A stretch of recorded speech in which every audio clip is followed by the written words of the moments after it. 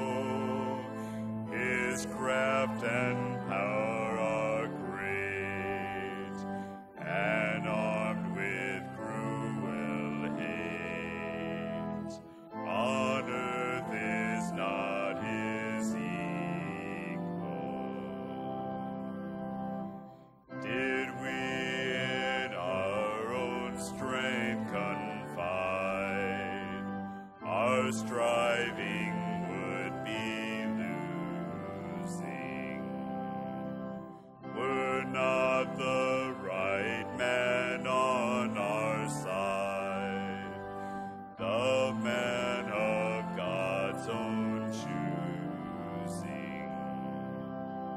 Dust as who that may be, Christ Jesus it is He, Lord,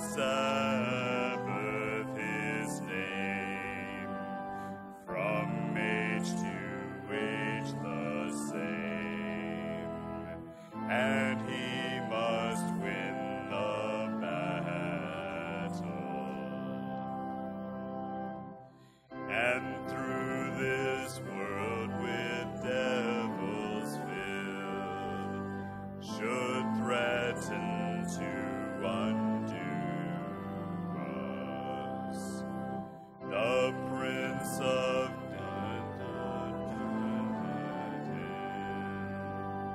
is resurrected.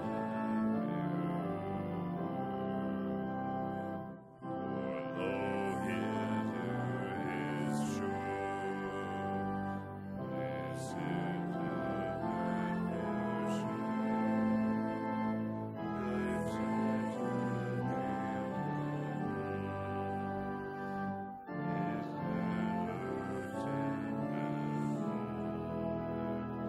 one little word shall fail him,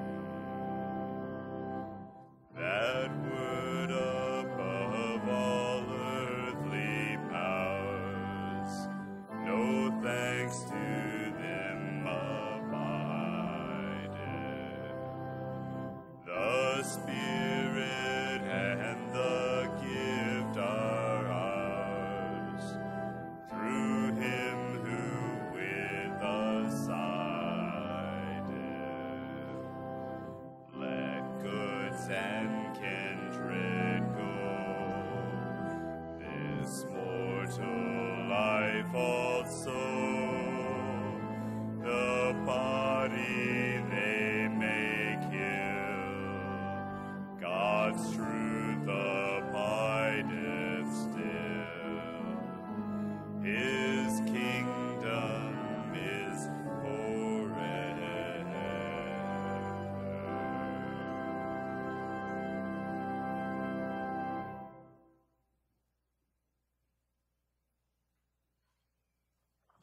Can we bow our heads for prayer?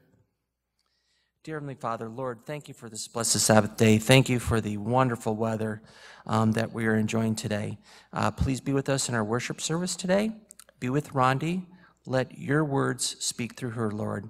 And Lord, we just thank you for everything that you do for us. We thank you for all the blessings. And Lord, please pray for everyone that is going through any type of trial and give them encouragement. We love you and pray in your holy and blessed name. Amen.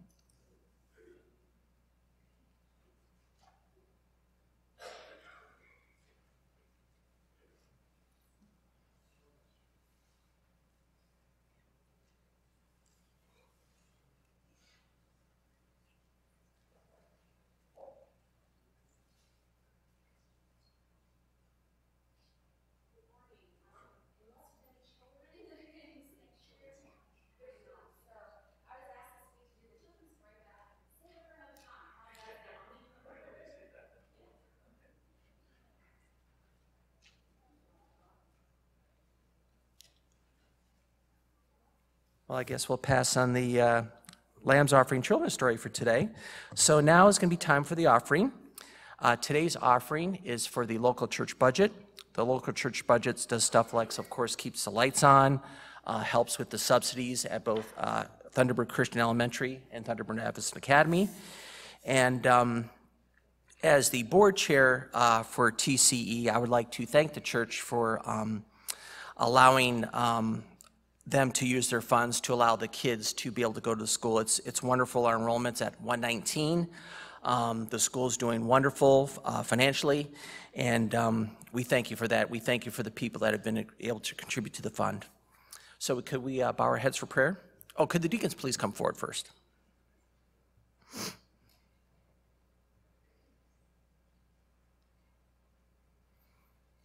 Okay. Dear Heavenly Father, Lord, thank you for the opportunity to give back what you have provided to us.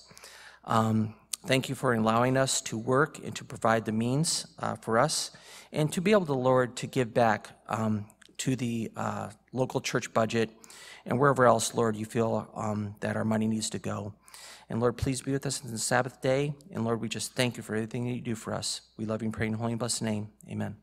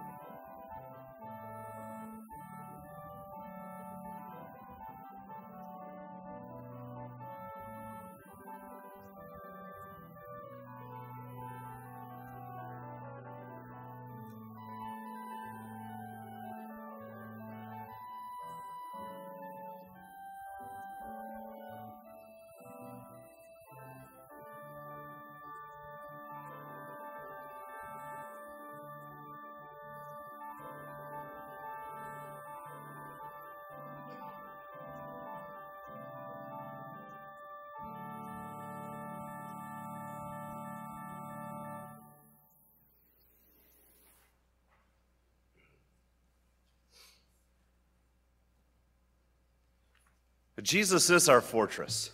He is a mighty fortress. But he is not just our strength and our fortress. He is not just our Redeemer. He is our friend. He came to earth because he wanted to have a personal relationship with each one of us.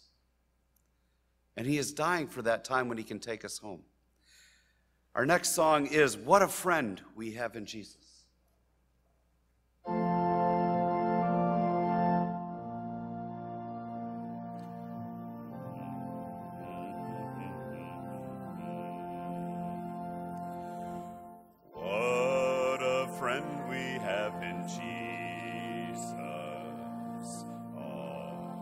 Sins and griefs to bear. What a privilege to carry everything to God in prayer. Oh, what griefs we often forfeit. Oh, what needless pain we bear. All because we do not carry everything to God in prayer. Have we trials and temptations? Is there trouble anywhere? We should never be discouraged. It to the Lord in prayer. Can we find a friend so faithful who will all our burdens share? Jesus knows our every weakness. Take it to the Lord in prayer.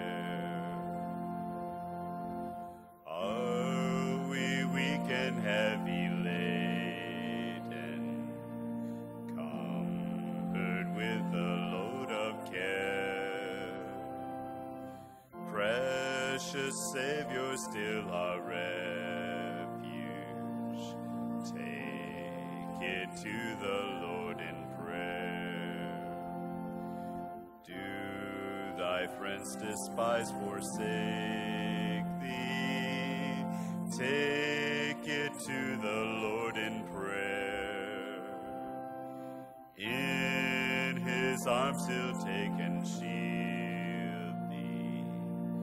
Thou wilt find a solace there. And of course, once you have found that friend, Jesus doesn't want to keep that friendship just to a select few. Jesus came to die not just for those that accept him. Did you know that Jesus' death on the cross, his one death on the cross, paid the sin for every single person that has ever lived? The only question is whether we will accept the gift of salvation. And some people don't know about that gift of salvation. So Jesus has asked each of us to go and tell others about that friendship that we enjoy. By the way, this is a great song for the guys to sing deep, going afar, and the ladies to echo.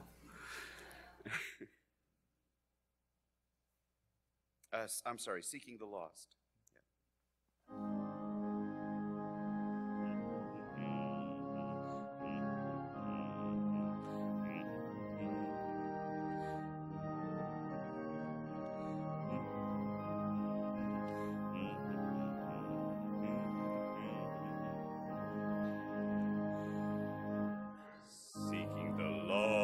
Yeah. Kindly entreating wanderers on the mountain astray, come unto me, his message repeating, words of the Master speaking today, going afar, up springing. Sorry, ladies on the first part.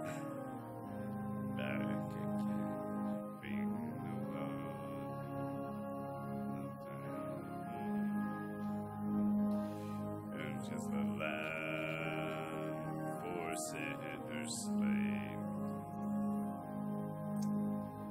Seeking the lost and pointing to Jesus, souls that are weak and hearts that are sore, leading them forth in ways of salvation, showing the path to life evermore.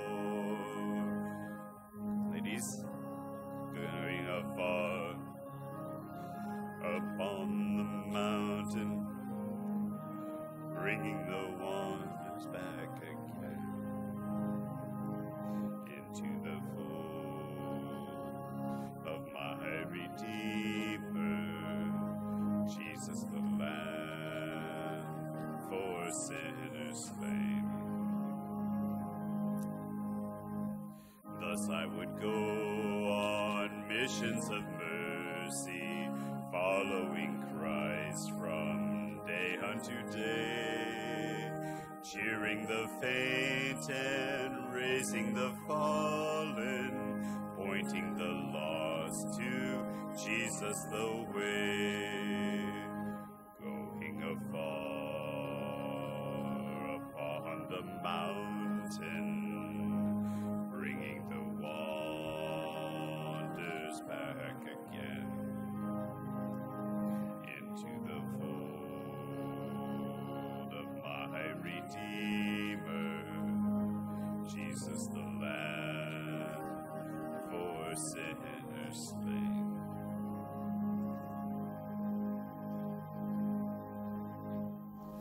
Sorry, I've never done the part where you follow with that one.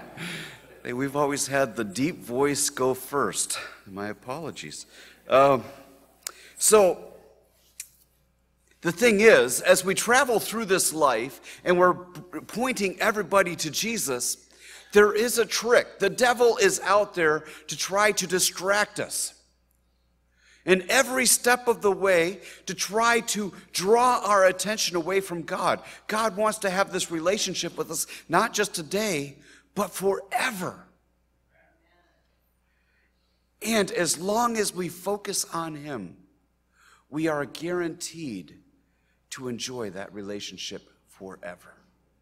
But we need to fix our vision to make Jesus our vision. Be thou my vision.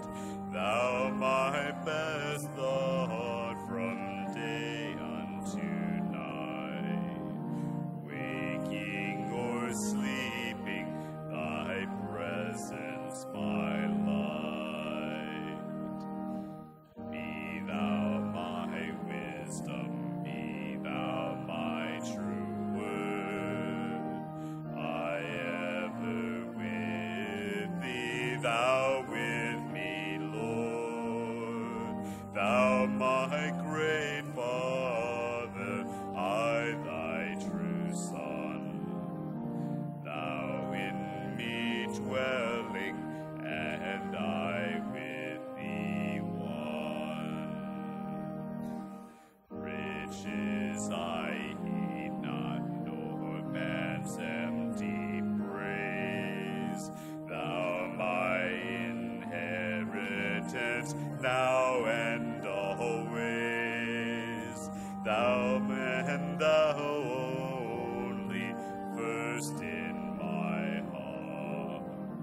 I, King of heaven, my treasure Thou art. I, King of heaven, when victory is won, may I reach heaven's joys, O bright heaven's sun. Heart of my own,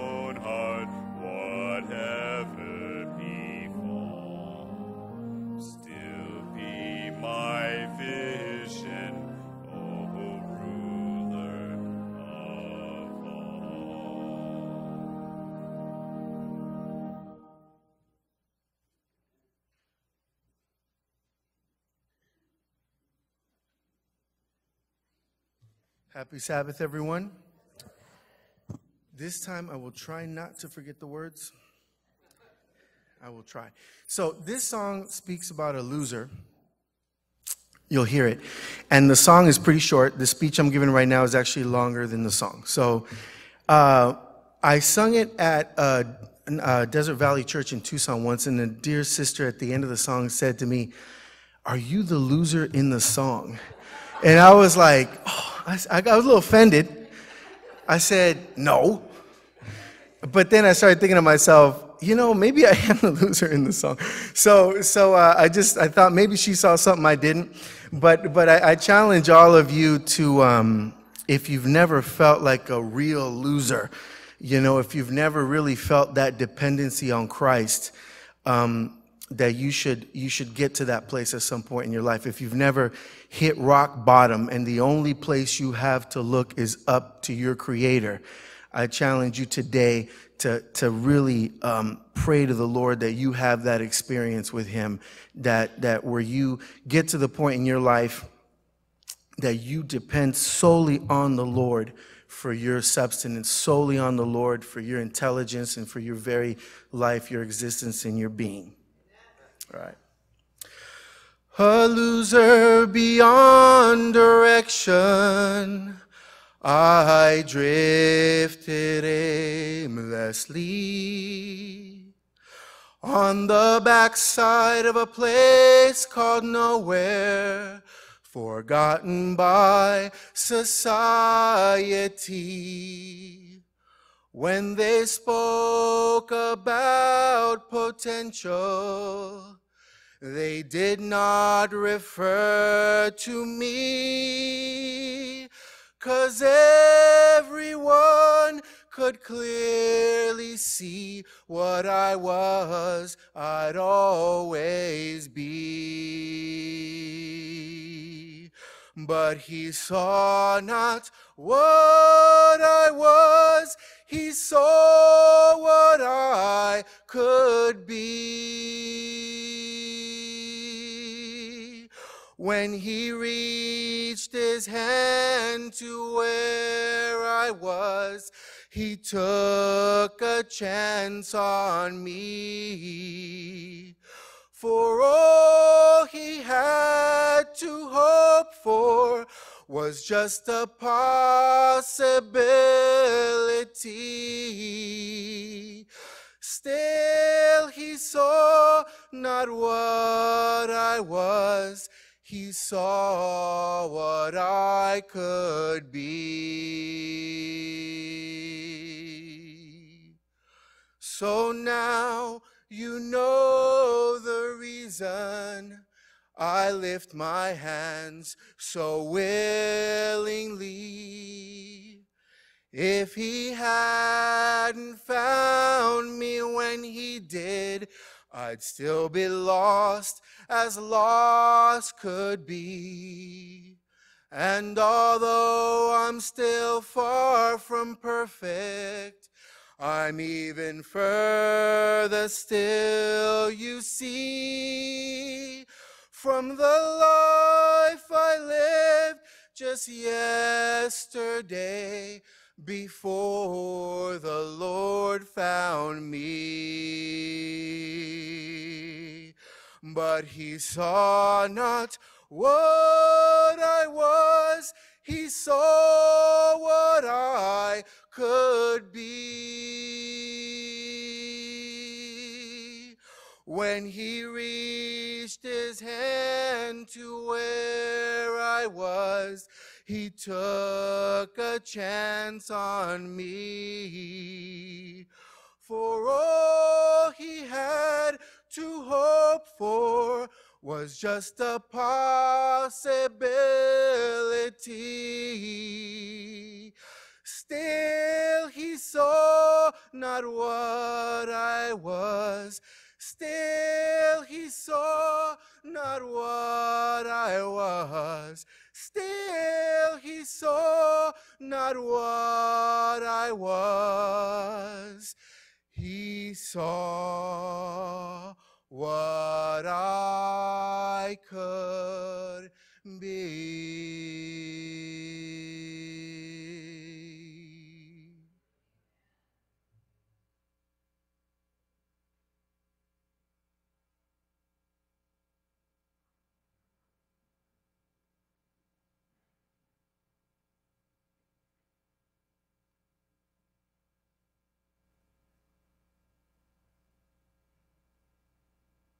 That was a beautiful song. Thank you for sharing that. Our scripture reading is found in Psalms 46, 1 through 3 today. I'm reading from the New King James Version.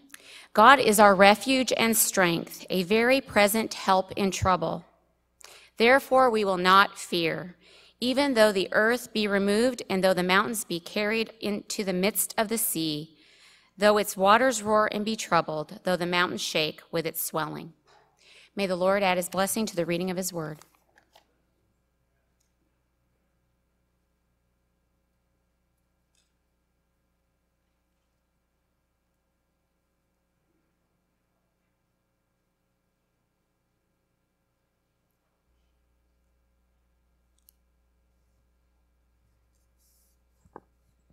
Good morning, everyone. It's good to see you all here. I want to just say that the title of the sermon that's in the bulletin is a little wrong. I left out a few words when I sent them to Lisa. So that's the actual title, Better Than Light and Safer Than a Known Way. Let's pray. Father, let the words of my mouth bring you praise. Let your words from my mouth bring us all hope. In your name I pray, amen.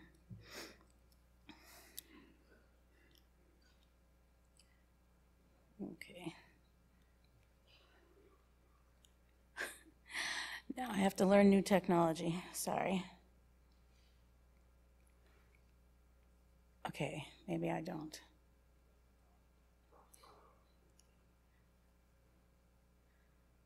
Okay.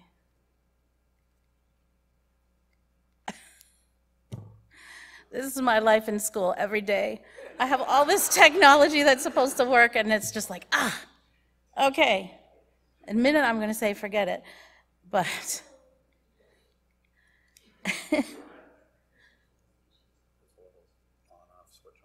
yeah, I got it. It's on. That always happens too. Arrow down. Okay, starting over. It was the best of times. It was the worst of times. It was the age of wisdom. It was the age of foolishness. It was the epoch of belief. It was the epoch of incredulity. It was the season of light. It was the season of darkness. It was the spring of hope. It was the winter of despair. We had everything before us. We had nothing before us. We were all going direct to heaven. We were all going direct the other way. Can anyone tell me where these lines come from? Anyone know? Yes, Tale of Two Cities. All right. If you know that, then you know that this comes out of the French Revolution. Charles Dickens' famous novel about the French Revolution. He is describing a time that some of you may know something about. Maybe you've read about it, maybe you've read other books or studied it. And yet, if we really pay attention to those words, we can see that he could be describing our life right now. The best of times, the worst of times, the age of wisdom, the age of foolishness. Sounds like 2020 to me. And I'm not just talking about politics. I'm talking about those of you with kids and those of you working with kids or grown-ups. I'm talking about life, my life, your life. You know it's true. Our lives are full of contradictions and paradoxes, of good days and bad days, of peace and contentment 1 minute, of devastation and loss the next. Now this makes life interesting, but too often it makes it confusing and frustrating and miserable and maybe even unbearable. Sometimes we wonder what in the world is going on and how we're ever going to figure it out, if we can. Nothing makes sense, nothing goes right, nothing and no one is fair, right?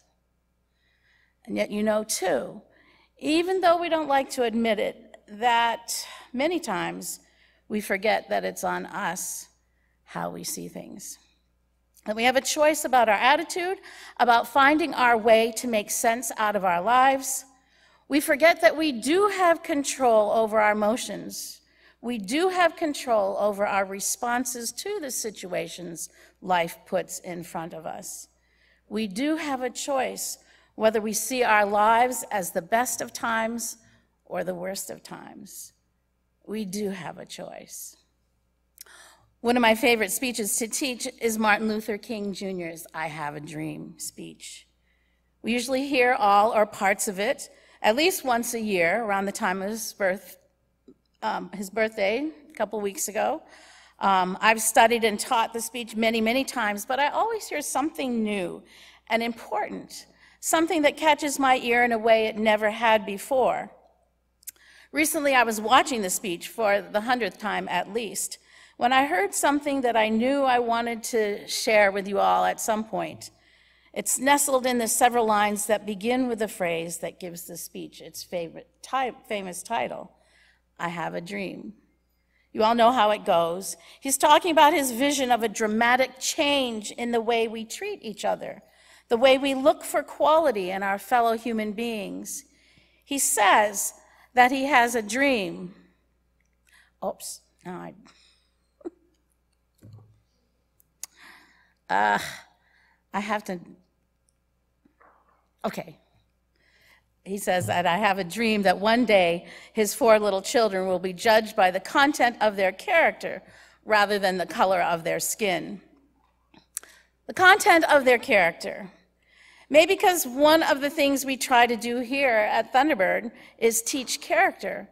Those words all but jump out at me each time I see or hear them. King says that we must remember that intelligence is not enough. Intelligence plus character. That is the goal of true education. And Ellen White, in her iconic book, Education, reminds us that every human being created in the image of God is endowed with a power akin to that of the Creator, individuality, power to think and to do. The men and women in whom this power is developed are the men and women who bear responsibilities, who are leaders in enterprise, and who influence character. It is the work of true education.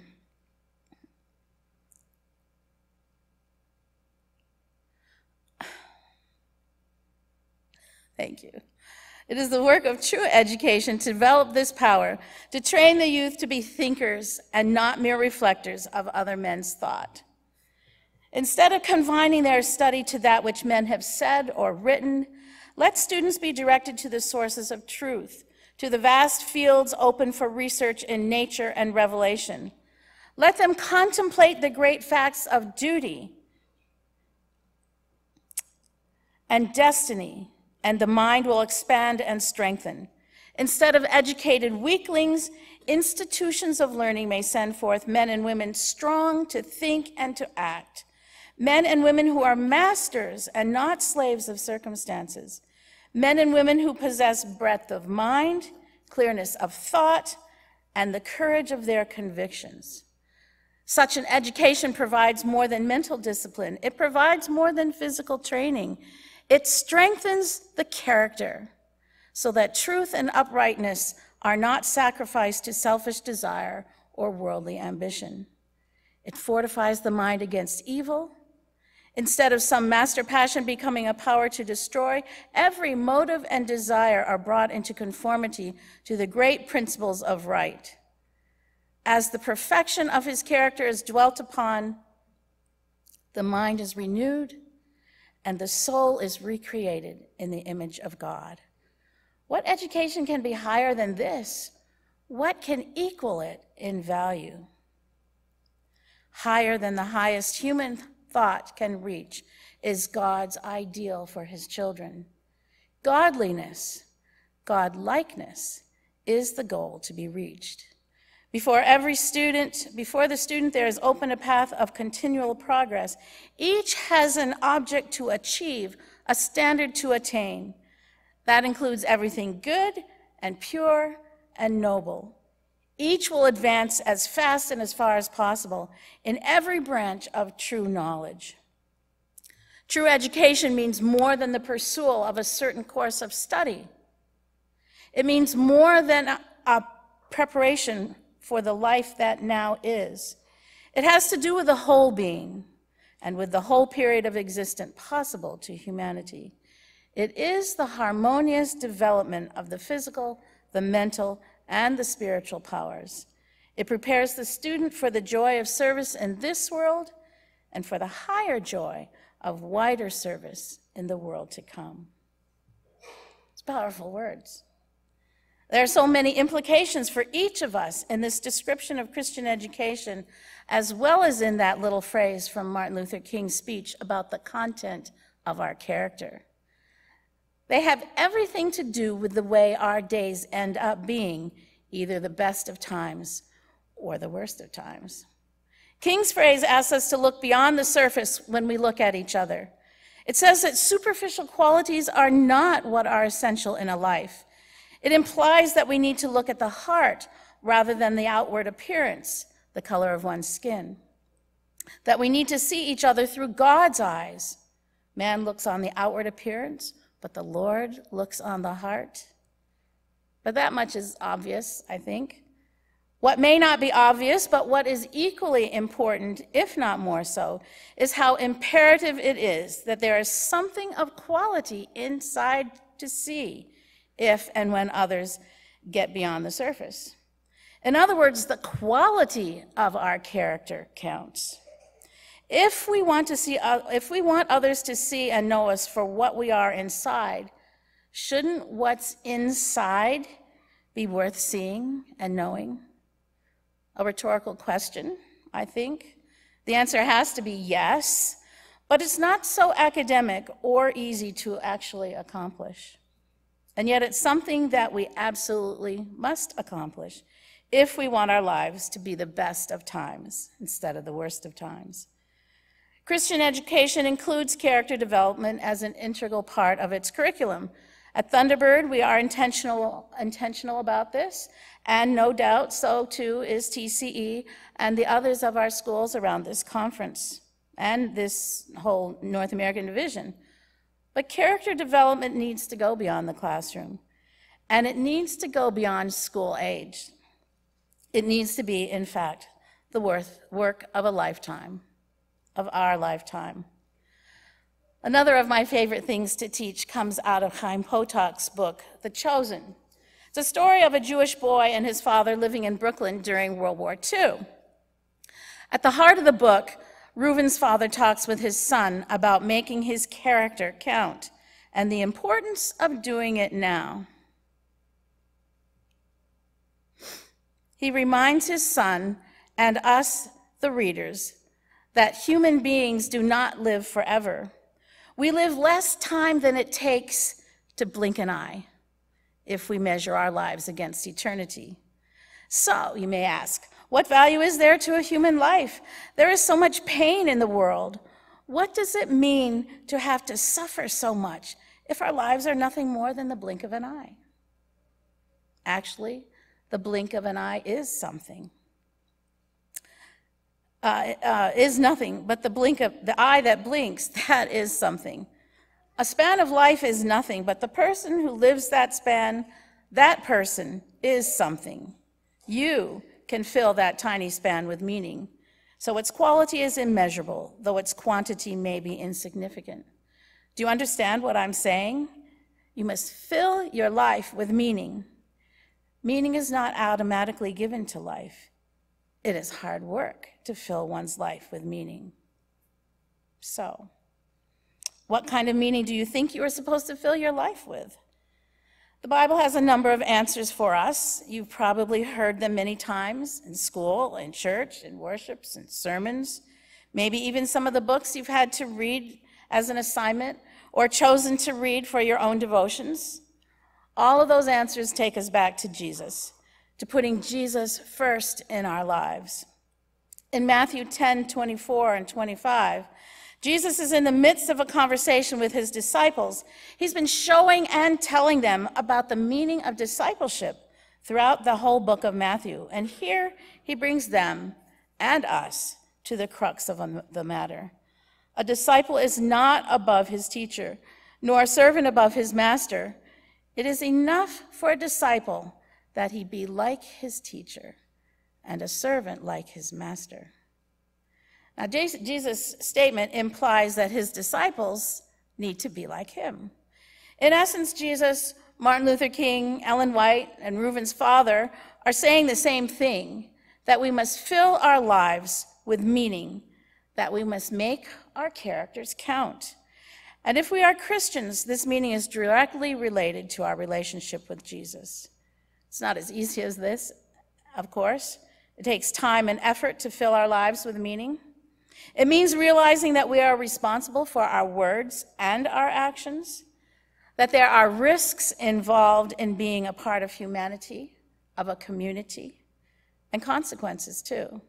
It means being mature enough to make wrong decisions and accepting the discipline that comes with being caught in that wrong decision.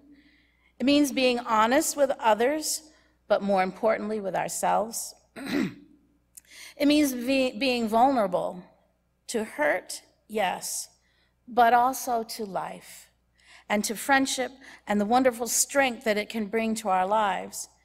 If you cannot do these things, Reuben's father tells him, your life has no depth, no value. Merely to live, merely to exist, what sense is there to that? A fly also lives. The Apostle Paul has a lot to say about the meaning we should fill our lives with, about the content of our characters. In 1 Corinthians, he talks about that. He states that as Christians, we need to be patient and kind, that we should not be envious or conceited, that we should not be rude or easily provoked. He says we should think no evil and should not rejoice when others are in trouble. In Galatians 5, he reminds us that if the Holy Spirit is directing our lives, we will be filled with love, joy, peace, patience, kindness, goodness, faithfulness, gentleness, self-control. In Philippians 4, he tells us that we should fill our minds with whatever things are true, noble, just, pure, lovely, good, virtuous, and praiseworthiness. He says, think about these things. And in Colossians 3,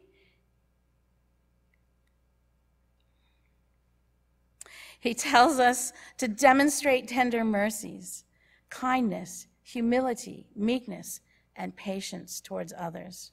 He says we should bear with one another, forgive one another, love one another, and let the peace of God rule our hearts. He says to be thankful, to teach and encourage one another, and to sing with grace in our hearts.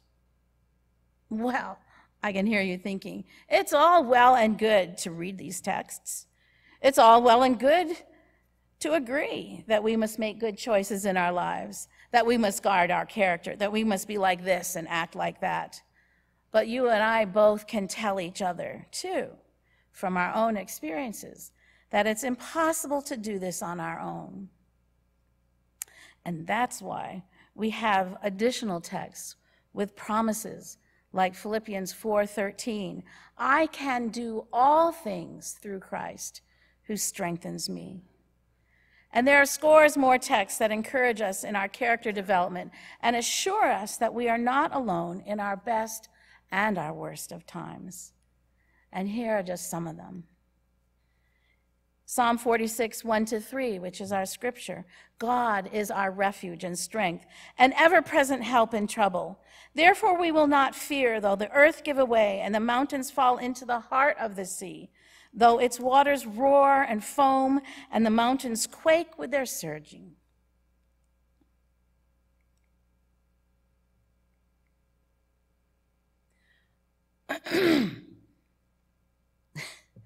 Proverbs 18:10 says, the name of the Lord is a strong tower. The righteous run into it and are safe. Nehemiah 8:10 says, do not grieve, for the joy of the Lord is your strength.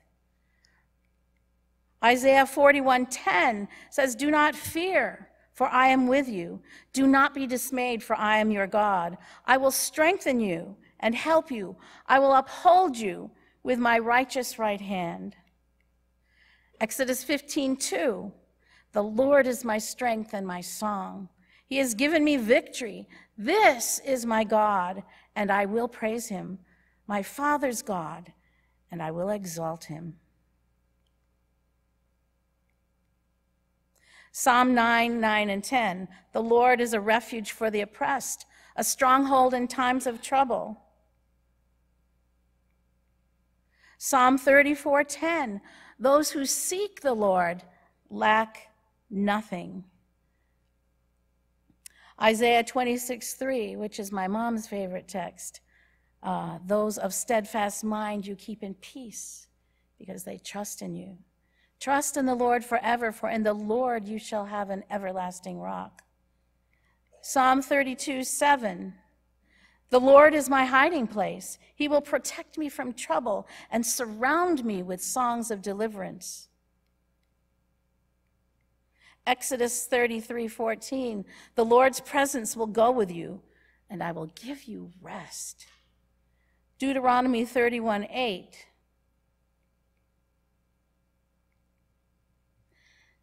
It is the Lord who goes before you. He will be with you. He will not fail you or forsake you. Do not fear or be dismayed. Deuteronomy 33, 27. The eternal God is your refuge, and underneath are the everlasting arms.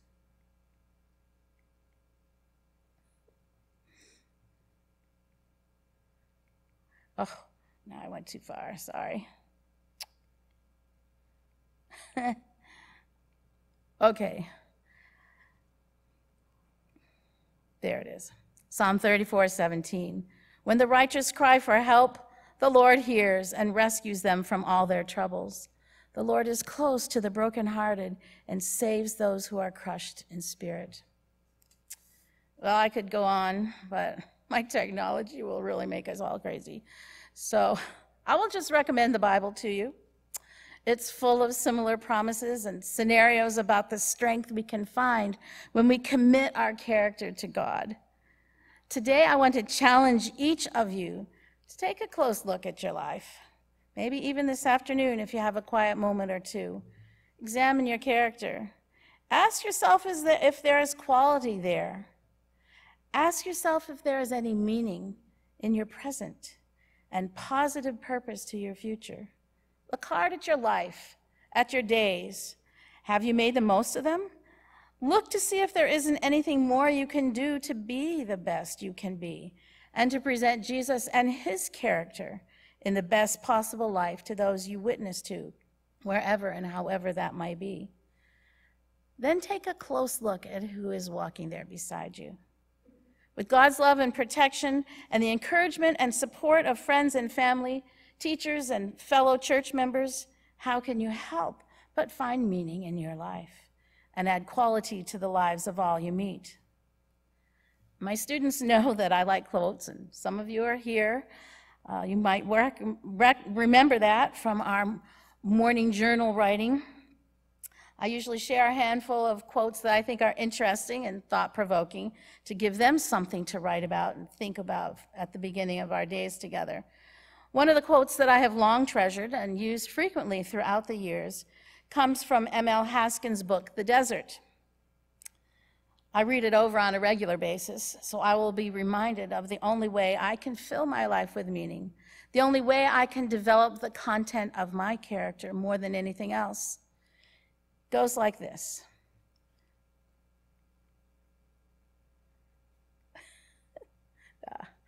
I said to the man who stood at the gate of the year, "Give me a light that I may tread safely into the unknown." And he replied, "Go out into the darkness and put your hand in the hand of God. That will be to you better than light and safer than a known way." Now this in turn reminds me of an old song. Well, maybe I shouldn't say old. From my teenage years, not so old. Some of you might remember with me. It was that song that said, "Put your hand in the hand of the man who stilled the water." Remember that? Put your hand in the hand of the man who calmed the sea. Take a look at yourself and you can see others differently. put your hand in the hand of the man from Galilee. My prayer for each of you is that you will not be afraid to put your hand in God's. And if you do, you will be safe. You will know more happiness than confusion and despair. You will look at others differently, and they will see you for the content of your character that reflects not you, but Jesus. Not only that, but when you examine your days, you will see that instead of the best of times and the worst of times, they will only be the best of times. Because when you walk hand in hand with God, that will be better than light and safer than a known way.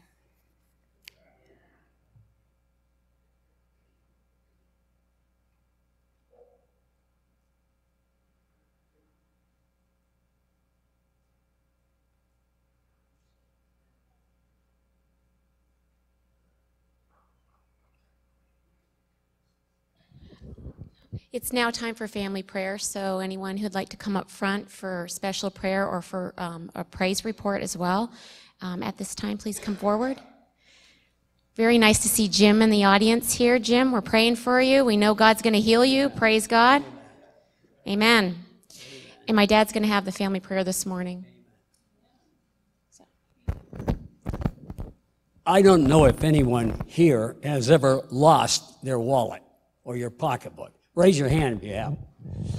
I lost my wallet a couple of days ago, and I was frantic because everything about me is in my wallet. And I lost it at Safeway. I went over there 3 times in Prescott Valley Safeway, and they said, we don't have it here. And then I began to pray with people who prayed for me to find my wallet. I went in Maverick, and I talked to them, and they prayed for me. And by the time I was through, I think I had 4 or 5 people praying that I would find my wallet. Yesterday, was it yesterday morning, this man says, Mr. Gale, I found your wallet. It was laying outside of Safeway, pushed together, crunched, and looking upwards. And he found it. Do you know that I never prayed so hard in my life as I did about that wallet? And there's a text here that is so powerful. I want you to hear this. This is so powerful. If my people who are called by my name will humble themselves, say the word humble, humble themselves and what? And pray and do what? Seek my face and turn. Humble, seek, pray, turn from their evil way, wicked ways. Then I will hear from heaven and will forgive their sin and heal their own land. Amen? I will heal their land. Now listen to the next verse. Everybody stops at 2 Chronicles 7:14. But the most powerful verse is verse 15. And the Lord says, now my eyes will be open and my ears attentive to prayer made in this place. If you're out there and you need to dedicate your life to Christ, that was an excellent, wonderful message. I'd like to invite you to join me. Come on up here. Don't sit in the pew. You just get a pew rot, something like that. Anyway, there must be someone else who wants to come and join us for prayer. Come on up front so we can pray for you. Some of you are really struggling. I know you are. You're going through a tough time in your life. Maybe your work or your family. And now is the time you need the church. Amen? You need the church. You need God in your life.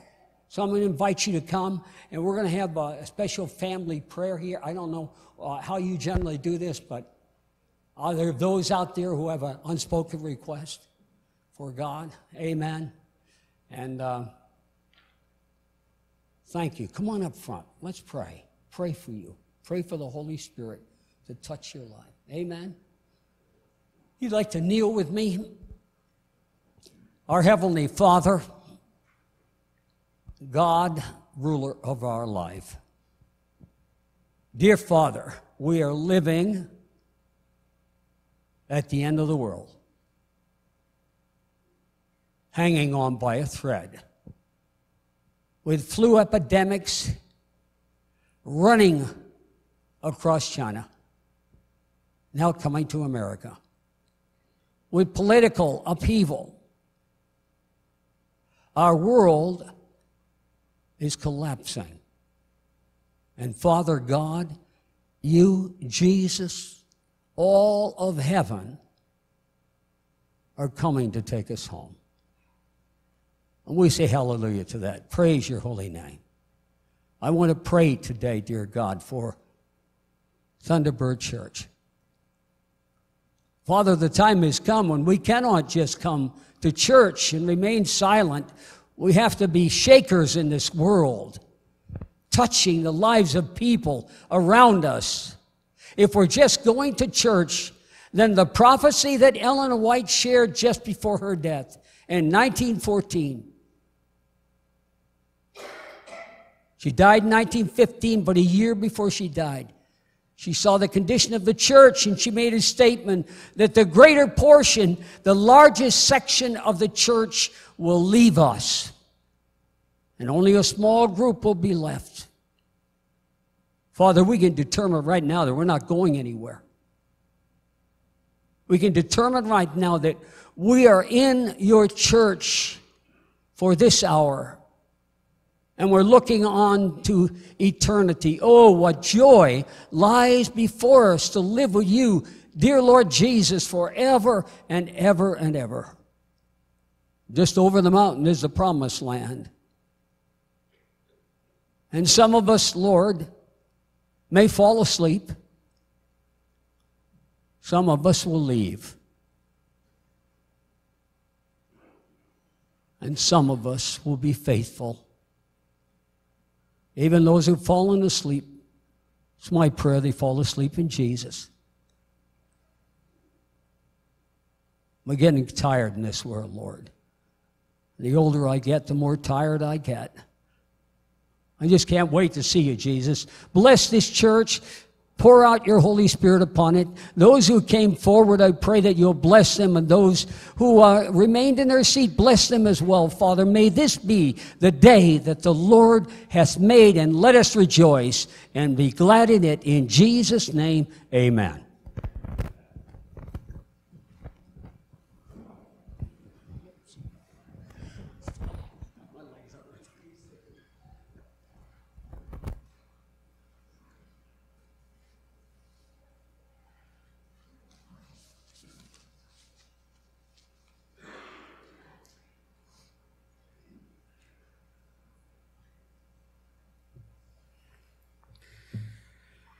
Our friend, our Savior, our Redeemer, our fortress, our help. He is coming back soon. Just a small confession, our closing song, I had never heard of it before Wednesday.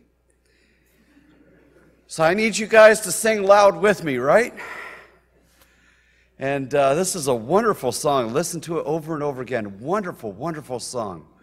I ask you guys to rise as we sing, "O God, our help in ages past."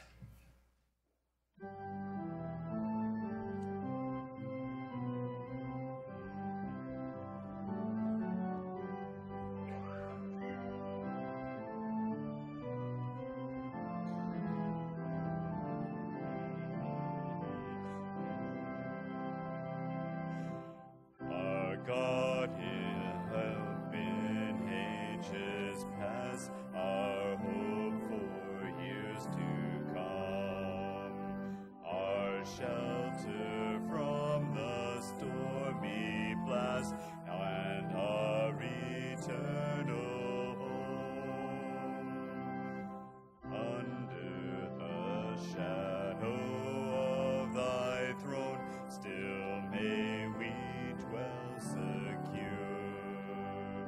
Sufficient is thy arm alone, and our defense is sure.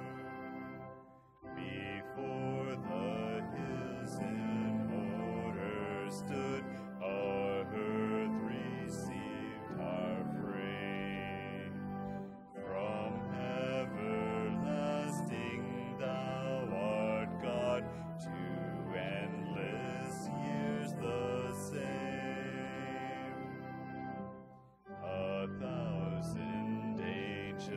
steps in thy sight are like an evening gone.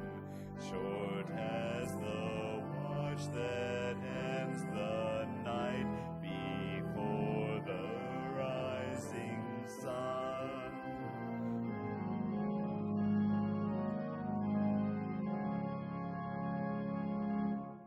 For help in ages past, our hope for years to come. Be thou our guide, with life shall last, and our eternal home.